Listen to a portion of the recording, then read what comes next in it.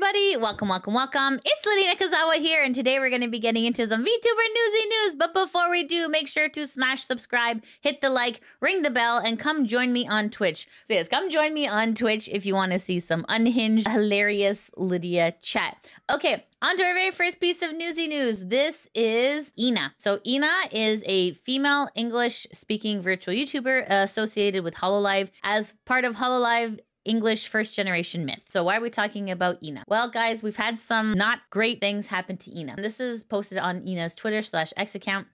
And Ina says, "Hi guys, I have a bit of bad news. I really tried and I really fought for it, but due to the company's internal logistical issues, I will not be able to post on social media, stream, etc. until further notice. There were a lot of things I was planning, a lot of things I was participating in, but I most likely will have to cancel everything for the time being. I'm really upset, but there's nothing I can do right now. I'm sorry I can't give you a more detailed explanation at the moment, but I will hopefully be able to talk again once I fly home sometime next week.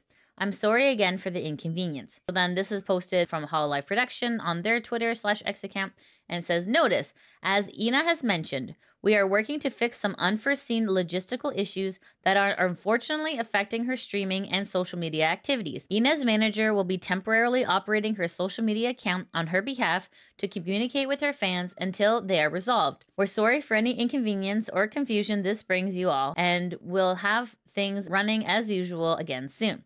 Okay, so then Ina continues her tweet to say, "Don't worry, I'm not going anywhere. I'll talk to you guys sometime next week. It's important in the VTuber sphere to not break immersion. However, it's very obvious that there is a human being on the other side of every VTuber. Of course, if you're an AI, then that's a different story."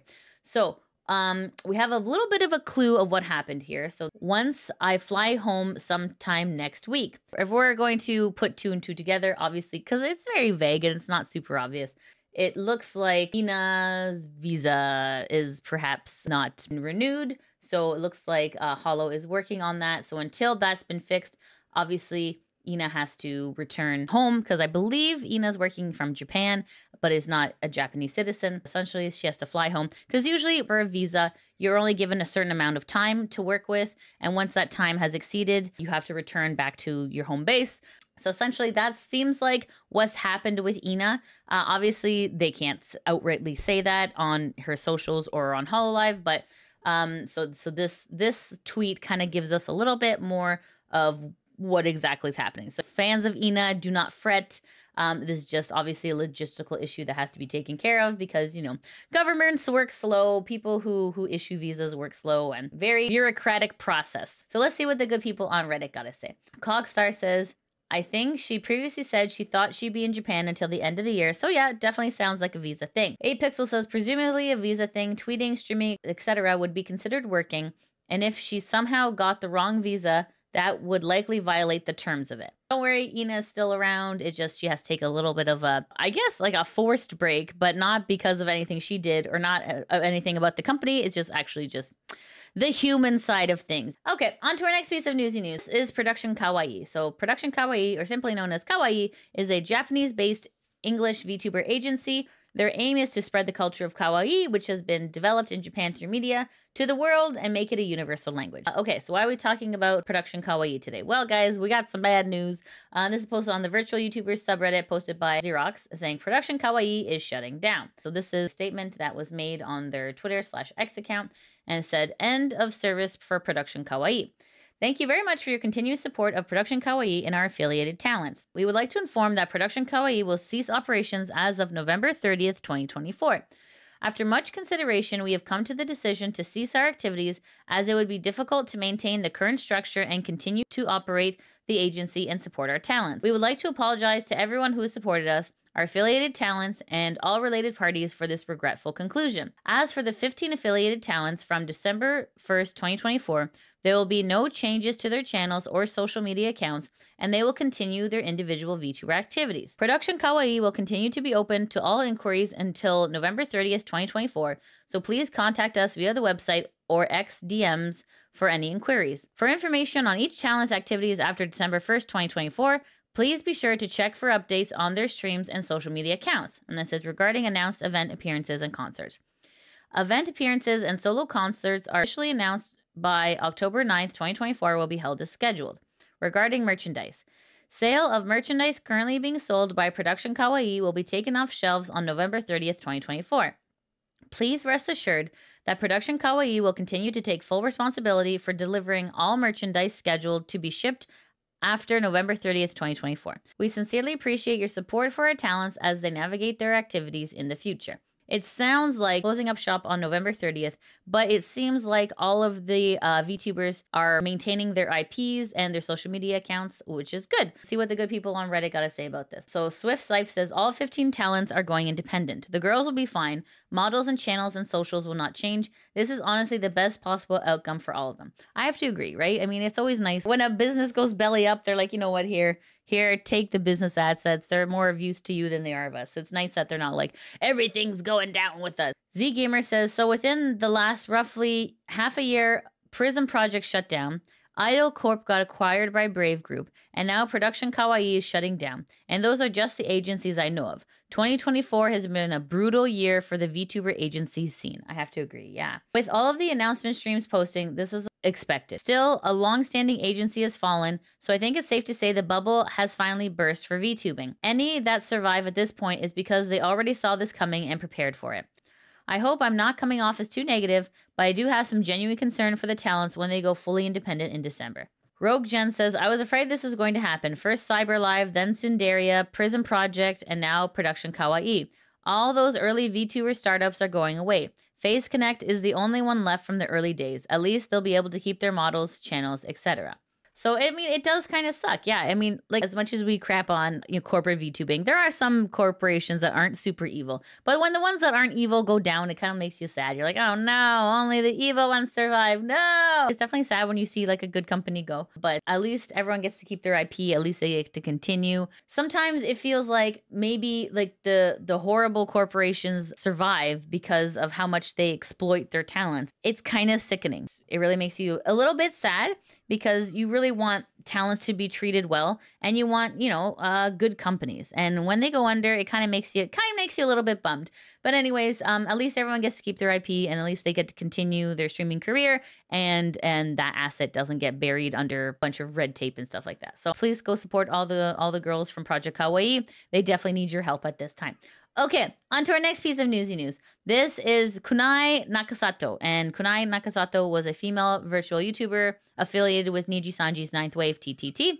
Kunai became SunnySplosion, who is now an indie. Okay, so this is a video. It says, Sunny returns from NIJI EN, explains her health problems during. So let's take a listen, shall we? Okay. Explain yourself. Where did you go? I've been okay. Yeah, I went on a heist, and I completed the heist, and I came back. I kind of had some health problems. So we're trying to figure out what happened. I'm not going to show the pictures because they're really disgusting. Oh, dear. I developed a lot of problems with first my right hand. Uh-oh. I basically took a plane ride. I went on a plane, and you know, for most people, that's fine. They go on a plane, but I went on a plane, and I have a -10 luck stat. I have the blood clot. And I went to the hospital, and I got nerve damage from it. Oh no! I had really bad swelling and nerve damage. Something called CRPS. So that sucked. Complex regional pain syndrome.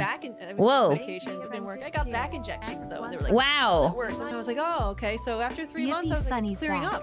And then I started getting like joint knee pain. So I went to the doctor, and they were like, rheumatoid arthritis. It's like, that never goes away. So I was like, what do we do, doc? And she's like, here, I'm gonna give you medication. So I take that medication. I'm not feeling so good. And emergency room. Oops. Oh no. Reaction. For just months on where I was in a lot of pain, but I'm better. Wow. Oh my god. Oh my god. That is horrible. Oh my god. Poor Sunny. Poor Sunny. It's terrible.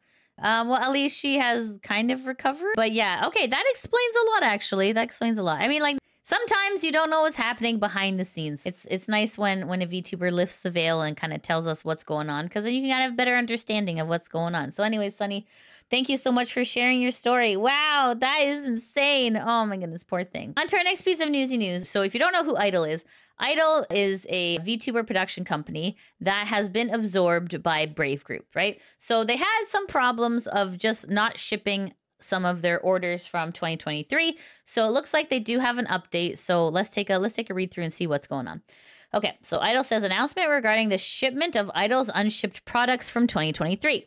Dear valued customers, we would like to sincerely apologize for the delay in shipping your orders from 2023. We are pleased to inform you that we have now begun shipping the remaining products. We appreciate your patience and would like to bring your attention to a few important points regarding this process. Number 1, orders will be fulfilled sequentially within October by our partners at WeBeNet.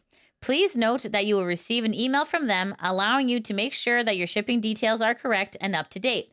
Number 2, for customers whose products are not shipped by the end of October, refunds will be processed starting in November. Number 3, for customers who previously experienced a failed refund, if you would like your order to be shipped, please contact us by October 10th at 2059 PDT. Thank you for your understanding and continued support, Brave Group US team. So it looks like here is some boxes of some merch that are shipping out. And this looks like some checkies here. It looks like that's what's being sent out. And then if you haven't gotten it, then I guess a refund will be processed. While great, it also kind of sucks because like if you wanted a refund, you would have applied for a refund back when all of the shenanigans started, right? So the fact that they still kind of weren't able to fulfill what they promised does suck. It does suck for the people who were waiting a long time. I mean, like, come on. It's been like a whole year. Come on. So anyways, it's just so bizarre. It's just like, come on. Like, how difficult is it to put something in a package and ship it off? Like, it doesn't make any sense to me. Anyways, guys, so that's just an update on what's happening with Idol and their unshipped products from 2023. Okay, next piece of Newsy news. This is Dokibird. Dokibird is an independent English language VTuber. I'm always a fan of Doki. What is Doki up to? This is posted on Twitter/X from Dead Air and says, announcement, our mystery guest is Dokibird herself. Woo! Oh my goodness. And it says, also shining in the competition will be Team Holostars. So it's Doki and Team Holostars. Like, man, what a collab. So Team Holostars, if you don't know, Team Holo is like the male Hololive peeps. This is the post on the NIJISANJI subreddit posted by Savings Bar. It says, interesting Doki collab. This collab will likely get the sisters to seethe. So when they say the sisters, they mean the NIJI sisters because they're like, Wah! anytime Doki does anything and like, you know, Doki like, you know, like looks on the floor like, oh my God, Doki's looking beneath us. You know, it's just like stupid stuff. Let's see what the good people on Reddit gotta say. Okay. And the robot says, Doki, one of the boys' bird. And Hot Dog says, hey, can't wait for this tomorrow, the next day. Haunting says, bro, let them seethe. Doki earned this. We'll see how it turns out. Hopefully some ha-has come from it. Anyways, but yeah, there you go. See, that's playing nice on the internet. See, Doki, excellent. Good on Doki. She is incredible. Nyam, nyam. On to our next piece of Newsy news. This is Ruby Runehart from Idol ES. So Idol ES is the Spanish branch of Idol. So Ruby says, YouTube removed the ASMR. So it says here, hi, Ruby Runehart. It looks like ASMR, I love you, repeat until you feel loved, ti amo, didn't follow community guidelines.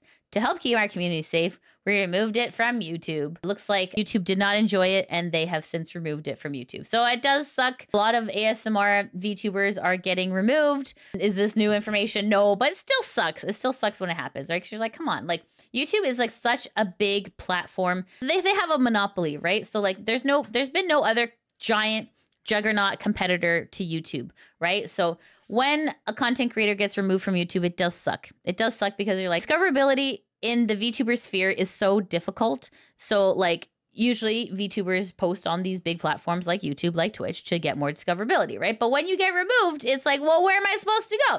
It's very frustrating. Anyway, so Ruby, I'm terribly sorry that happened to you. And a lot of other ASMR VTubers have been suffering the same fate. All right, on to our next piece of Newsy news. This is a post on the virtual YouTuber subreddit by Xenomorph555, and it says, Phase Connect has opened auditions for Gen 4. So this is posted on Twitter/X. So if you go to Phase Connect's Twitter, it says, Phase Connect auditions. The Phase Invaders auditions have been finalized. Thank you all for applying. Please look forward to meeting the new invaders soon. General auditions for our next generation of talents are also open. Please see link below for more details. And this is the audition form. Okay, it is a Google document. However, hopefully they don't do the big oopsie like Brave did. If you want to be part of Phase Connect, that is how you do it, guys. So there you go. Phase Connect is pretty non-problematic company. They have some interesting talents, but you could be part of the roster. Yeah, let's see what the good people on Reddit gotta say. Xenomorph says, good luck to anyone that applies. As usual, put your best foot forward and hide your power level. Also be aware that probably you won't be debuting until late 2025, going by Gen 2 and Gen 3. Aska says, needs more sad girls. Mothman says, more mentally ill women for the coffee store. Huzzah! Oh my goodness. And then NIJI Spy says, I'm curious if Fishman would ever open auditions for male presenting VTubers.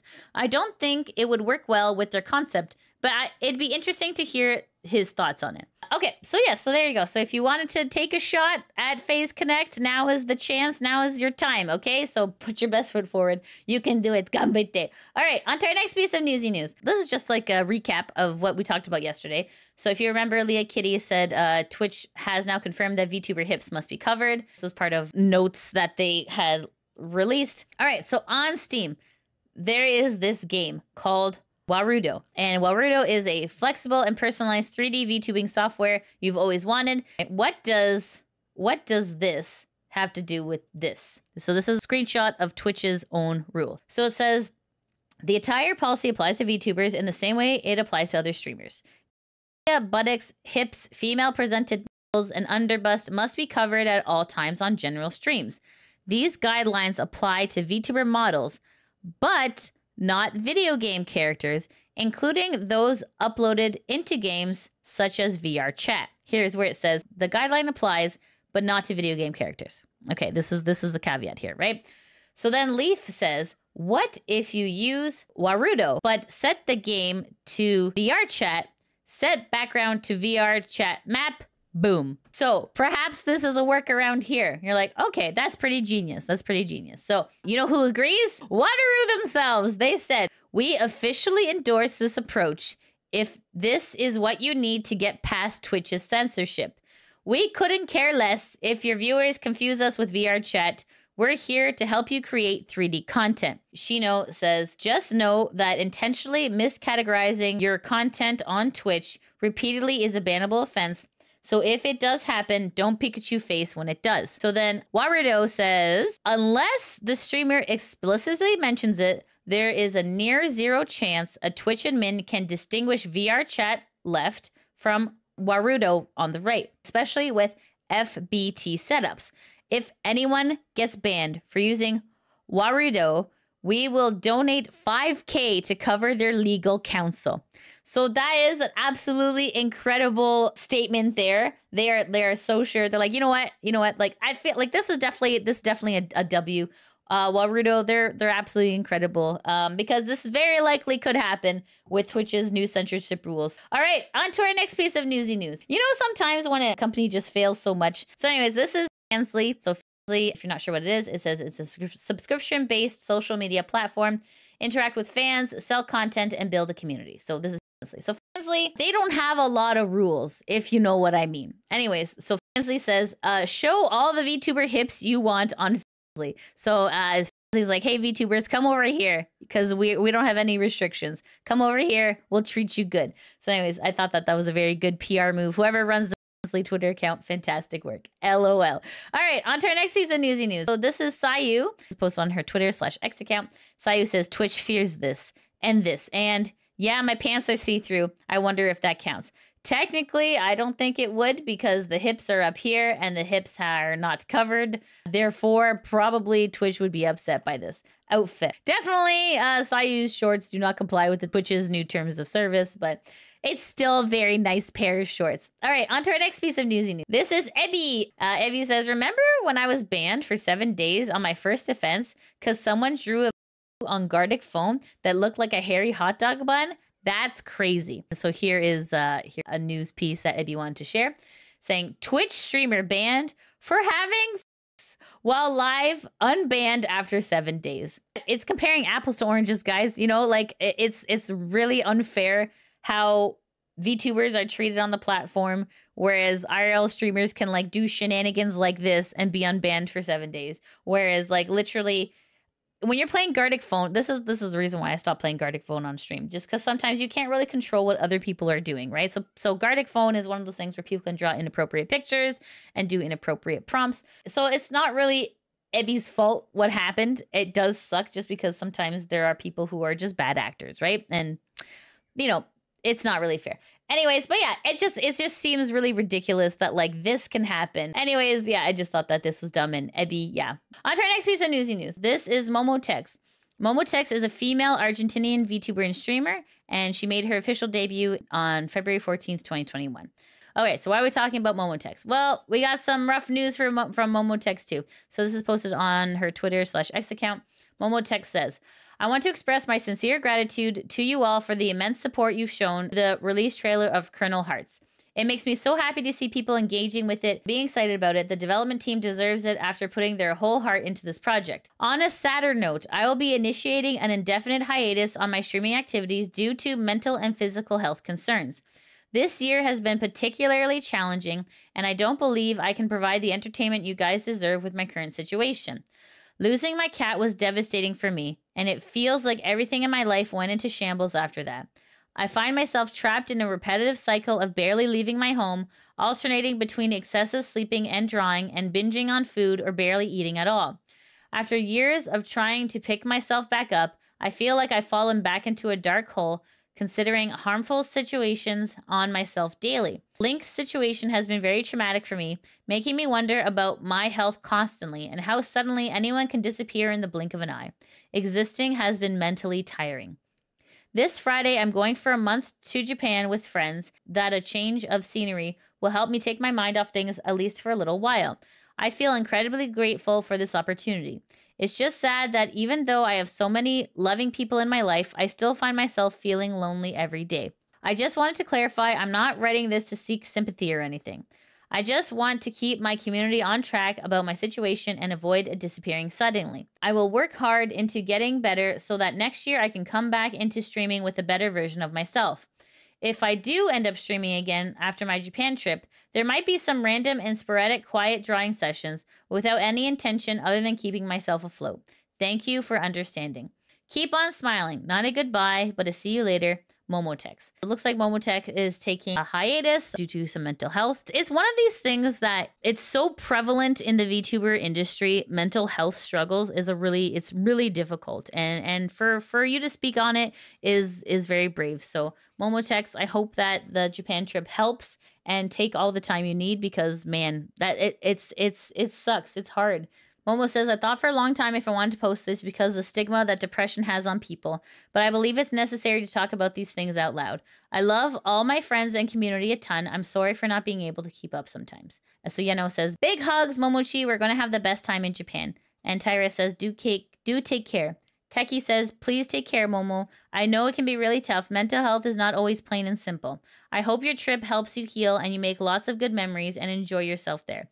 Take things easy. Don't be too hard on yourself. I'm rooting for you. If this teaches us anything, guys, it's always to support your Oshis while you can, because this isn't forever, okay? So, Momotex, we're wishing you all the best, and hopefully you have a fun time on your trip, and you're able to regroup and feel better soon.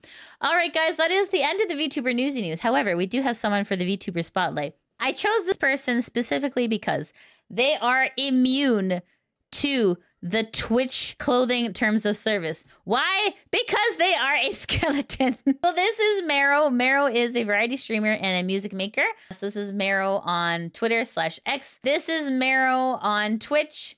So full name is Mero Mage. And this is just a funny clip. Let's just watch it together, okay? Hold on. Mero Mage is definitely #1 boat. Yes. Just ask your mother. I just thought that was really funny because, yeah, he's a skeleton. Even though he has hips, they're technically part of his skeleton. So anyways, I just thought that was really funny. So go support Mero Mage on Twitch. And this is their Twitter. Okay, guys, that's it. That's the end of the VTuber Newsy News. Thank you so much for watching. I hope you have a fabulous day. Take care. Mwah! Bye-bye. Thank you so much for watching the video. Shout out to my patrons that help make these videos possible. If you want to help support the channel, you can always join me at Patreon, subscribe to me on Twitch, or become a member on YouTube. I also have links to merch in the description below. As always, I appreciate your support, and I'll see you in the next video. Mwah!